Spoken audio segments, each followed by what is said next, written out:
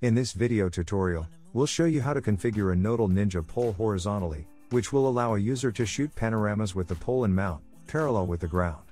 We'll be using a Nodal Ninja pole with one tripod adapter, two Nodal Ninja L brackets, and two tripods.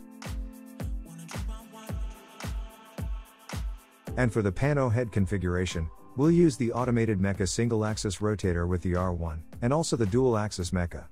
The parts used in this video will be listed below in the description. Depending on the weight of the camera mount and head, along with the desired length of the pole being extended, you may need to adjust the tripod distance for better support.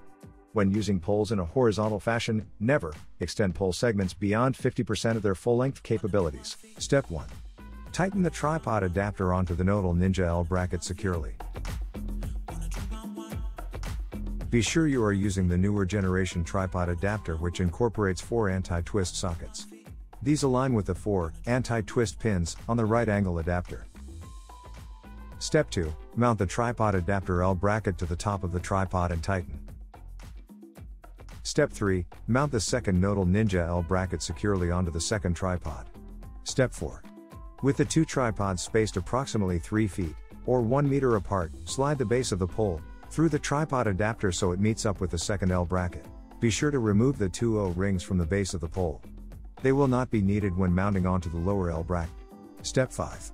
Secure the base of the pole to the L bracket and tighten securely using the L bracket tightening knob. You may need to fine-tune the height of the second tripod, so that the pole is parallel with the ground.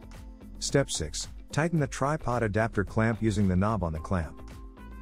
Step 7. We will now mount the single-axis automated Mecha rotator, with the affixed Nodal Ninja R1, onto the opposite side, which is the top portion of the pole, and tighten securely. Next, mount the camera with lens onto the R1, and securely tighten using the Arca Swiss clamp tightening knob.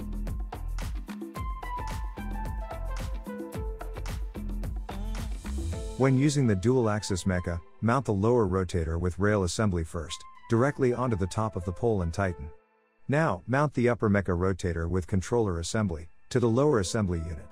Please know that there are other configurations as well, using standard panoramic tripod heads.